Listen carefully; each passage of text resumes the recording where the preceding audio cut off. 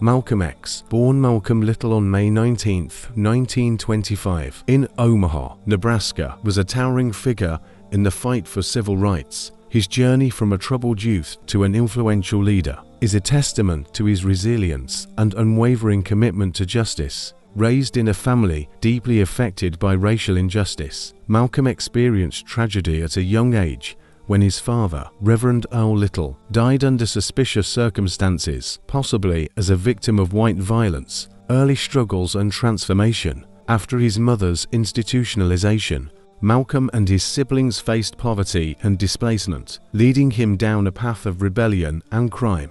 But it was during his incarceration from 1946 to 1952 that Malcolm underwent a profound transformation, influenced by his brother Reginald and his introduction to the Nation of Islam. Malcolm embraced the teachings of Elijah Muhammad and adopted the surname X.